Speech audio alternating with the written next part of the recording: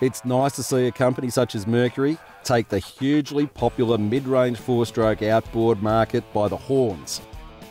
The new 75 Merc takes on that competitive field in that mid-range aluminium market in particular. That 70 to 80 horsepower range is a mighty popular size in this country, and this new offering will certainly put the cat amongst the pigeons. We played a little game with the new Mercury 80 horsepower four-stroke. We actually put plenty of weight in the back of a side console bluefin and tried to get her up on the plane, and guess what? Wacko! We planted the throttles and up she ripped without any dramas whatsoever. This thing is an absolute power pack from the second you turn the key right through to wide open revs, and economy, you won't even notice it at the fuel gauge.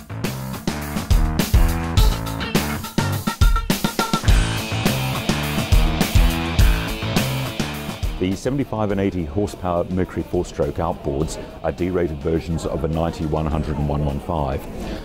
They're designed, in my opinion, more for a workboat usage or more for pushing a heavy pontoon boat. They develop maximum power at only 5,000 revs, which is very rare for a four-stroke 75 to 80. They're a completely understressed engine. They have by far the biggest piston displacement of any 75 and 80 four-stroke outboard on the market. So with a little bit of regular maintenance, they'll last a lifetime. They're completely understressed engines. When I'm talking about an engine being understressed or whatever, what I'm saying is that the output relative to piston displacement is very low, which means that the engine doesn't have to work hard to achieve its maximum torque or its maximum power.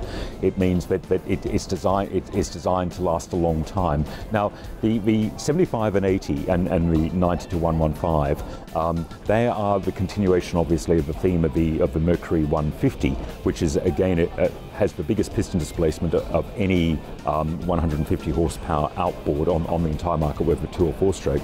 The thing is, by doing that, you actually have a lot of torque developed. You don't need to go to the complexity of variable valve timing or anything like that to actually develop power, because you have so much piston displacement that you develop a lot of torque along the way. So you can keep an engine deliberately simple with just a single overhead cam and so on. You still don't have to worry about balance shafts and things like that with these 75 to 115 range.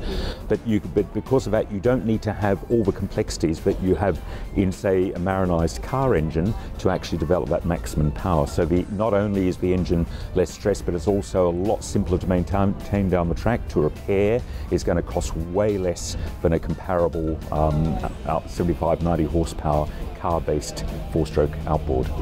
Fuel burn's pretty good, actually. On the 80 that I tried, we were using comparable fuel at wide open throttle to, say, the direct four-stroke competition. Down low, it was pretty economical as well, but mid-range was the main forte, because the engine is so understressed that once you're up on the plane in the, say, the 3,000 to 4,000 rev range, the engine just sips fuel. It's actually very economical.